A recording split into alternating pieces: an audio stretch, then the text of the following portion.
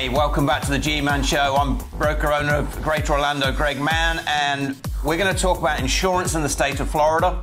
If you're trying to purchase a house, first-time buyer, seasoned buyer, you need to listen to what we're going to talk about in the next 15 minutes. I have today one of the insurance experts, John Tankersley.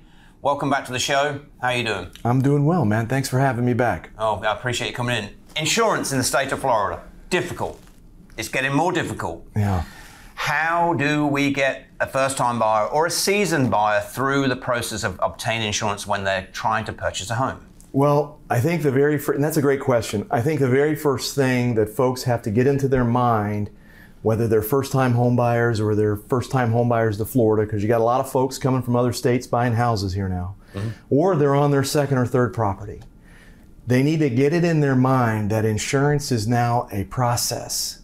It used to be something that was kind of ancillary to the real estate closing. You would pick it up the week of or the week before closing, and it was just something that happened, and you went to the title company and your evidence of insurance was there in your closing package and everything went fine.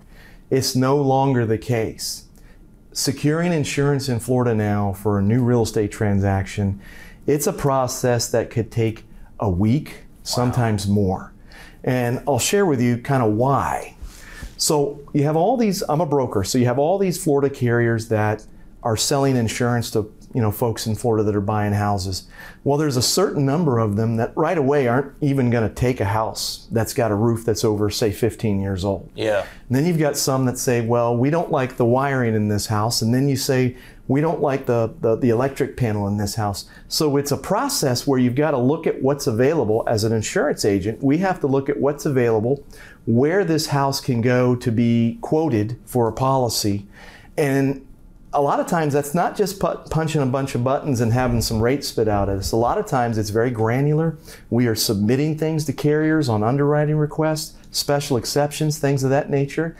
I think it's fair to say just a normal quote for a normal house, for a normal real estate transaction now takes 2 to 3 days to quote.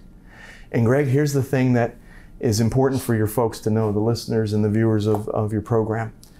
It can take 1 or 2 days to actually just bind that policy for closing. So in the span of 5 business days, that's a week. And that's just for normal stuff. Yeah. So if you've got houses that are specifically older and they've got older roofs or they've got some bumps and bruises, a lot of times we have to take that information, we take the 4-point and the wind mitigation inspection, we have to send it to the carrier, they have to review it and then say, it's okay to bind this policy or it's okay to quote this policy. So it takes a lot longer. Yeah. It is not something you're going to pick up the day of closing. So if a real estate agent's working with a first-time buyer, whether they're a seasoned agent or not, they need to sit down and have that conversation at the very beginning of the process. Hey, Mr. Buyer, we're going to get under contract on a house pretty quickly. Yeah. First thing you do when you're under contract, you got to get your home inspection done, etc., etc. It's going to reveal a lot of things about this house. Yeah. But please, at the same time, start trying to get quotes for insurance. When you see costs for insurance have dramatically increased. Yes. Now, I think the average consumer is concerned about that. Why are the rates so high? Why are people being tripled? Why was I paying $3,000 now I'm paying $9,000? Is there a good answer to that? There is, and it's not uncomplicated, but the real baseline for the rates doing what they're doing in Florida, and really since the fourth quarter of 2019, it is because of loss ratios that the insurance companies have experienced in the state of Florida, and it's not really weather related. It's more along the lines of the ability for bad actors in the public adjusting and the attorney side and then the roofing side kind of locking arms, and they figured out ways to litigate against the insurance companies. And I don't know if I've shared this stat with you before or not, but Florida represents 8% of the property insurance claims nationwide. And that actually is not bad, but it does represent 78% of the insurance litigation nationwide. That means 49 other states, including Texas and California, which can be just as wacky as Florida, okay, make up 22%. And that's kind of an older figure. It may be even higher by now. Now, the legislation that was passed last December is supposed to remedy that and start to whittle away at that. But we are in the state where we are, no pun intended, because of the litigation aspect of Florida and the process that folks are going through to file claims. And the loss ratios of these companies have just skyrocketed. And their response is to, well, we're going to make it tough to sell a new policy, and we're going to raise the rates on the policies that we do have out there. Your average Florida property insurance company got sued 1,000 times a week in 2020 or 2021. I can't remember which year. That's a lot. That is a lot. So we are where we are because of a number of factors, that being one of the more significant ones. But, you know, we were talking earlier, and you were thinking, well, you know, insurance is tough. It's tough to get, and I do think there's light at the end of the tunnel. But one of the biggest things that I wanted to share with you this morning is that it's a process. It takes a long time to secure and get, and if you're a first-time home buyer, get it in your head. Insurance is a thing now. It is a thing, and it's getting more difficult, and it's causing problems for the consumer. It's causing problems for the seller of a home. Mm-hmm. I'm seeing many deals get cancelled because the buyer that was buying my home couldn't get insurance. I'm back on the market. What do? I don't want to replace the roof, but I'm being forced to. Mm-hmm. I've got polybutylene pipe. There's nothing wrong with this pipe. It's the latest version of the polybutylene pipe. It's probably as good as the copper pipe in my next door neighbor's house, but I can't get insurance, but he can. Electrical. All these issues start becoming like a triple whammy, basically, you know, electric. So it's a perfect storm. It is. How does that seller even get their head around this? What do they go out and replace all the main elements of the house before they try to sell it? No, I think the pragmatic approach for folks that are trying to sell their house, and when they use a real estate agent, which they should. For sure, yeah. Okay. I think that there has to be a new level of cooperation between the listing agent and the buyer's agent. And I've seen this turn a lot in a positive way over the last 12, 18 months. Yeah. If you're on the listing side, you as the listing agent, you need to be pragmatic with your seller. Hey, look, you've got a house here where the roof is original and the year built is 1998. Yeah. You've got Federal Pacific Electric panel in here. Your AC unit, we had one last week, Greg, that was 38 years old, okay? Wow. They have an AC unit that's 38 years old, or they've got a hot water heater that's 28 years old or 25 years old. I think that the listing agent, when he or she begins to have that conversation with their client, they need to be realistic and pragmatic about it. I don't want you to go out and spend a bunch of money on shrubbery and get the driveway pressure washed or slap some new paint in the bathroom. I want you to go get a new roof. Well, I want you to go get a new panel. I want you to go get a new roof. Now, you know, obviously those are big ticket items. The roof, you know, obviously, I think the average roof now is somewhere around 15 to 20,000. I'd say so, yeah. Depending on the material of it. But getting a new AC unit, getting a new water heater, getting a panel replaced, which costs about $1,400-1,500. These are things that sellers can do, which will facilitate the sale of their home. They will leapfrog a ton of inventory, and buyer's agents will tell you this. If I've got somebody that's trying to buy a house, and I've got one that's ready to go and can get insurance, and I've got one that's got a bunch of bumps and bruises and hair on it, and I don't know if I'm going to get to the closing table, but I know if I show this, I can. You know, I think that means something. It really does, but honestly, it's becoming a difficult conversation. I list a lot of houses. Yeah. And, you know, just if I came to your house and you're selling your house and I come up with this long list of needs a new roof, needs an electrical panel, needs the AC, needs a hot water heater, needs blah, blah, blah, blah, blah. Honestly, the other agent you spoke to the day before hasn't mentioned that. Yeah. It's going to jeopardize me getting that business, even though I'm doing the absolute best for you.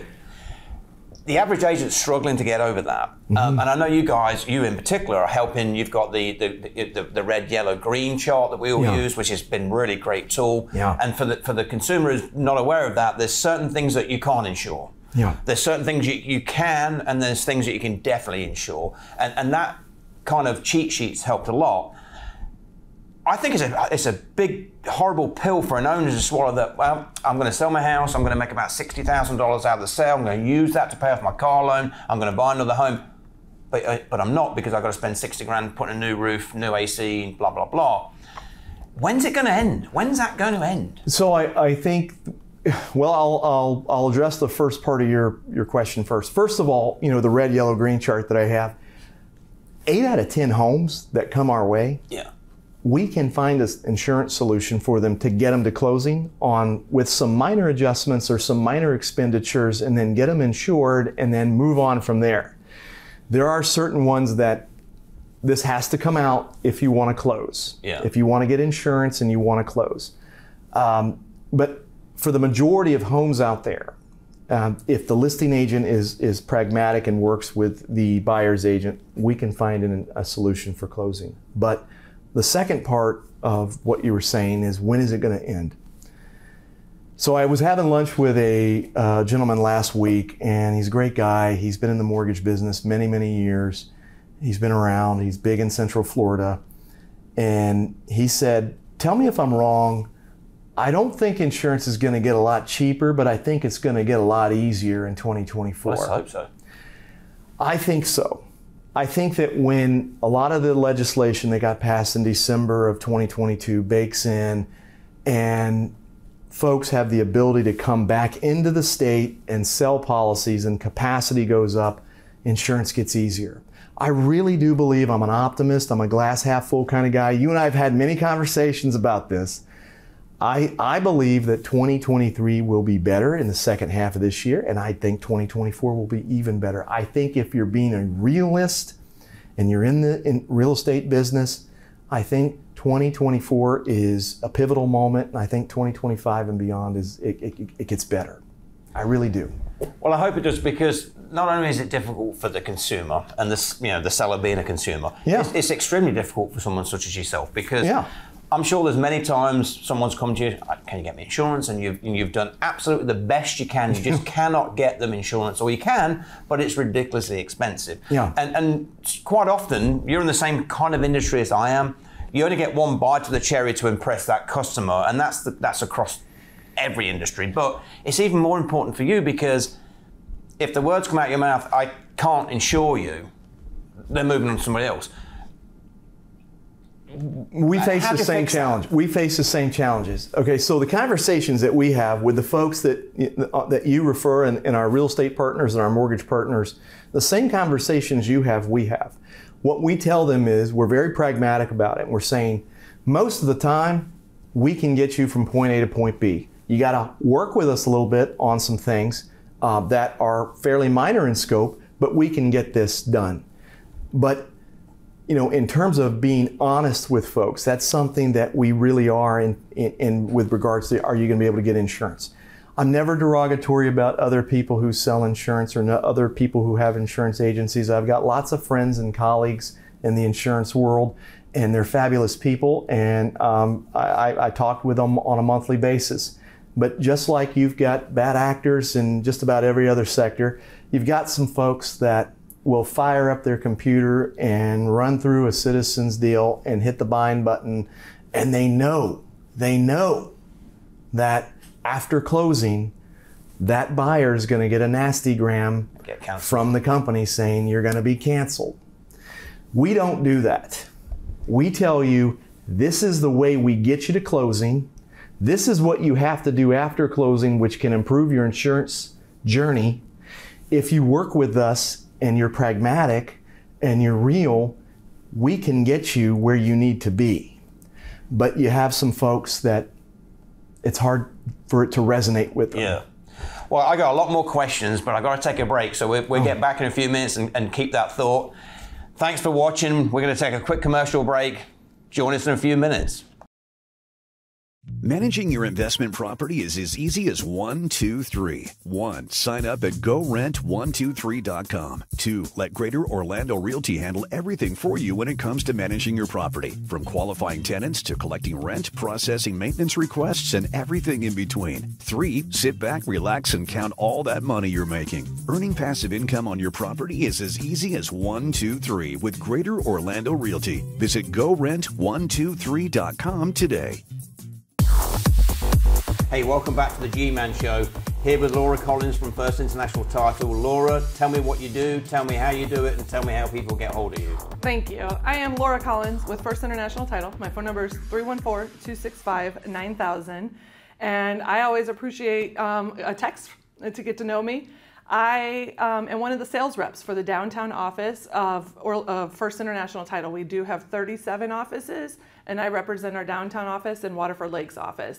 One of the things about me with my clients are realtors and loan officers mostly, and anybody that's selling their house, they get to choose their title company. And so that's why a lot of people depend on their realtors to choose their title company, and that's why they're my clients. I have worked at Disney for 20 years, and anybody that works with me is going to have that kind of customer service that Disney has instilled in me. I love to help, I love to be available, and I want to make sure that they are growing their business, and it is about them. So you'll do open houses, you'll go to offices, you'll help agents build their business, all with a cheerful smile. How do people get hold of you? You can, again, get a hold of me, 314-265-9000. Hey, I'm Greg Mann from Greater Orlando Realty. Welcome back to the GMANN Show. A little bit earlier, we was talking insurance with John Tankersley. There's so much to talk about with insurance.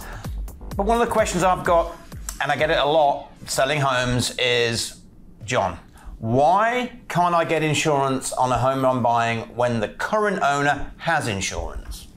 That's a great question. And you hear that a lot as a realtor. I'm just going to call my guy, or I'm going to call the guy that insured this house, and everything's going to get zipped up. The problem with that, Greg, is if they've had that policy for a long time, let's say they've had that policy, and I say long time, like 4 or 5 years. You know, I think the average homeowner, what is it, 7, 8 years? 7, 8 years, yeah. So let's say that they've been with that company, 7, 8 years. The underwriting guidelines and the capacity of the company that sold them that policy at that specific date and time when they bought that house is 180 degrees where it is now. Yeah. And so you got a lot of companies that say, yeah, we'll insure X amount of homes and pick your zip code, 32714, Altamont Springs. Yeah, do that, yeah. Okay. But we're not going to sell anymore in 32714 in 2022 and in 2023 until our loss ratios go down. Or we used to take homes that were older, homes that were, you know, built in 1950 or 1940. I lived in College Park for many years, so I know what it's like to get insurance on an older home. But they're not doing that anymore. No. So just going back to whoever sold the original policy is not a viable solution. And I think that folks need to know that. And something else that needs to be said, and again, this is not a shot at our good friends that are in the captive world. I'm speaking specifically of your State Farms, your Allstates, and your Farm Bureaus. A lot of those agents have been around a long time. They have some broker capability, and they can help their clients. But the big national companies that we all think of as kids when we think about insurance in Florida have largely abandoned Florida. Yeah. They don't really have a major interest in insuring properties in Florida. So you got a lot of folks who think, particularly ones moving out of state, oh, well, I'll just call my State Farm folks or USAA or any of these folks. They're not really doing business in Florida. And it's not the agent that represents that company's fault. And a lot of those folks do have some broker capability. I want to be careful there that I'm not taking a shot or, you know, shooting an arrow at a State Farm agent, because I'm not. So when you talk about people, you know, the big companies that are abandoning Florida. Yeah. What should the consumer do? I've lived in my house 5 years. I'm at the mailbox one Thursday afternoon, and the first letter that comes out is from the insurance company. It's a nasty open immediately, and you're like, whoa. And I've just opened it, and I've been cancelled. I'm mad as hell, and I'm not going to take it anymore. So this is a conversation that I have weekly with folks who get referred to me, oftentimes by their real estate agent, which proves that you guys are really trusted advisors. And they'll call me up and they'll say, I just had a premium renewal and I was paying $3,000 and these SOBs want $8,000. I'm not paying that. And I'm going to cancel these guys. And first thing I tell folks that are in that boat, and there's a lot of oars in that boat, be very careful. I know you're upset, but what I want you to do and what I want you to realize as somebody who just had this happen, they got the nasty gram. We want to have a solution before we cut the head off of the insurance snake. Yes. In other words, don't call up and say, I'm canceling my policy, I'm just not doing this. We have a lot of folks that do that. And it sounds crazy, but they're so mad. Well, it's a knee-jerk reaction. It's a knee-jerk reaction. I'll go find insurance. Well, we can help a lot of folks, but it's important that you keep that fundamental base option open. And what I tell a lot of folks that have had this type of thing happen is, and it's not paid through their mortgage payments, not paid through their escrow account. And you got a lot of folks in Florida that pay their own insurance. Get on a payment plan if it's an annual policy. Oh, yeah. Okay? If you paid $3,000 last year and you open up the mailbox and $7,000 is the new number and you just wrote a check in previous years, call your agent and get on a pay plan. Most companies have one. And that does two things. First of all, it doesn't bomb your wallet for an annual premium. And secondly, it gives you time to get an insurance solution. Oftentimes you'll work with the agent who sold you the original policy. Yeah. And by the way, agents don't wake up every morning and go, I need a new car, Greg. I think I'm going to raise your policy. These rate increases come directly from the carriers. I just want everybody to know that. I'll throw some shade to my other insurance salesman friends and ladies and gentlemen. But so get on a payment plan if you can. And the other thing is, don't cancel right away. Get on a payment plan if you can, because that buys you time. And the other thing I would share is be realistic. Yes. How old is your house? I had a guy call me week before last.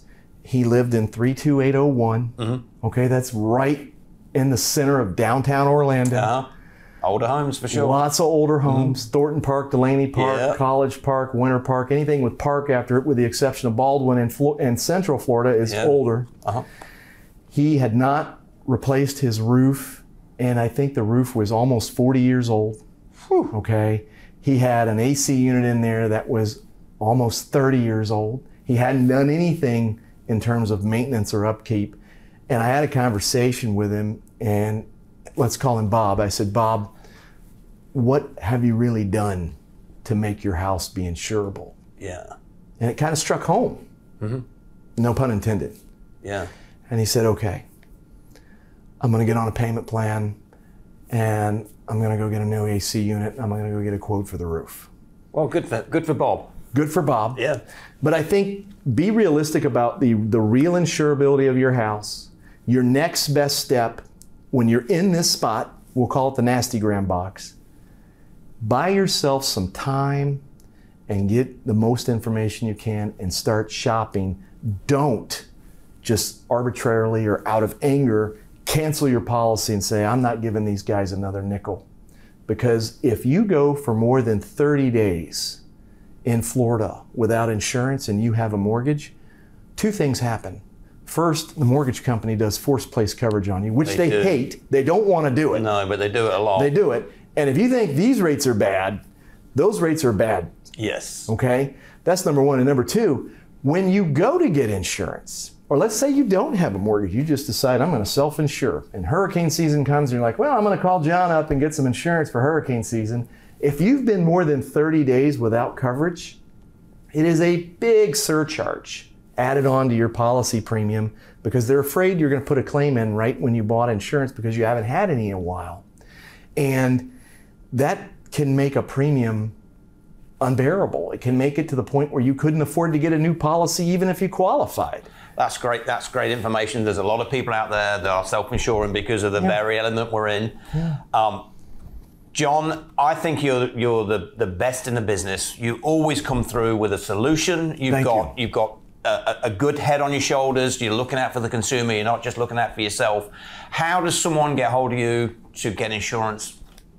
So It's John at JohnTankersley.com, and I developed an intake system that's for real estate and mortgage professionals, but also for folks that are just consumers out there shopping. It's called GetHomeInsuranceNow.com. It's powered by Sile Insurance. I'm plugged in with those folks. They're really good people. We've had a fabulous relationship here. We just recently started, and we have access to all available Florida markets. So if you go to GetHomeInsuranceNow.com and fill out the form, I immediately am going to take that information. I'm going to start looking for solutions for your home insurance. Well, John, thanks for being on the show. Much appreciated. I've learned a lot today. Hopefully the consumers have, and hopefully this insurance business gets a little bit easier for everybody, you know, a little bit less wear on your wallet as the consumer and less stress for you. I'm Greg Mann. Thanks for watching the GMANN Show. We'll be right back. Managing your investment property is as easy as 1, 2, 3. 1. Sign up at GoRent123.com. 2. Let Greater Orlando Realty handle everything for you when it comes to managing your property. From qualifying tenants to collecting rent, processing maintenance requests, and everything in between. 3. Sit back, relax, and count all that money you're making. Earning passive income on your property is as easy as 1, 2, 3 with Greater Orlando Realty. Visit GoRent123.com today. Hey, I'm Greg Mann. Welcome back to the GMANN Show. Mortgage Minute. Sonia, welcome back. Thank you. Thanks for having me. Financial environment's changing. I keep hearing this phrase, HELOC. Yes. Let's talk about HELOCs. First of all, what are they? Yes. So HELOCs are home equity line of credit. If you own a home and you have plenty of equity, which a lot of us do nowadays, you know, a lot of people that got their rates back in the 2s and the 3s a few years back, and they're holding on to their homes, they don't want to sell them, you know, and prices have gone up in the last couple of years, so they have plenty of equity in there. So what a home equity line of credit does is releases some of those funds that are just sitting there not doing anything for the owner. They can pull that money out and they can, you know, repair the home, buy an investment property, which a lot of them are doing nowadays, you know, whatever the needs are. It just releases that equity in the home. So they can use that for whatever they want, buy a boat, buy a car, buy anything they want to. Yes. How long do they get to pay it back? What's the rate? How much does it cost them? What's the rates typically? Great question. And being a broker, we have options to shop them around in many different lenders. And a lot of different lenders have a lot of different programs.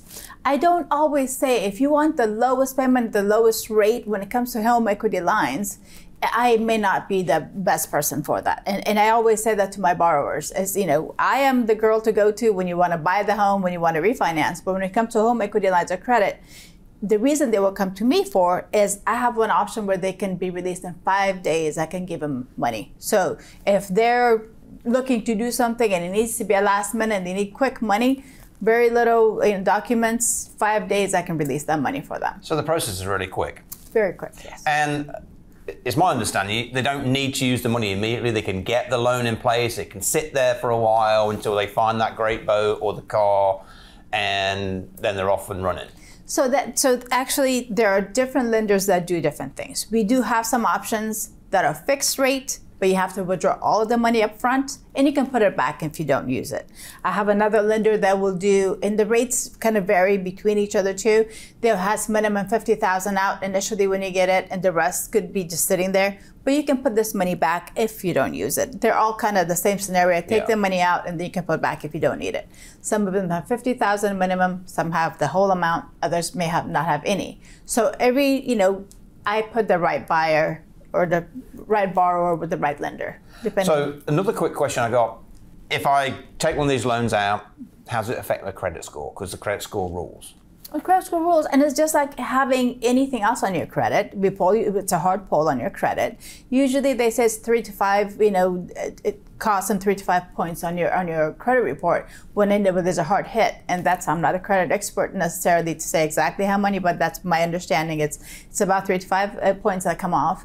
And so it will be on there, it will be a liability. The full amount of the loan sits on the loan. So depending on, every borrower is different. If somebody has a huge income, that amount sitting on there may not be a big deal. Some of them that may not have a large income, but you're putting a new loan on it, that might, hold them back from buying something else. So, it's like any other credit card that goes on there, but sometimes it can help. Sometimes they may not have any other lines, and this may help improve their score too. So if they want to get hold of you to get this great tool in place, how do they do that? So my phone number is 407-403-8658, and my website is loanswithsonia.com. Hey, I'm Greg Mann. You've been watching the GMANN Show. Keep tuned. We'll be right back with some great news on how to keep your house clean.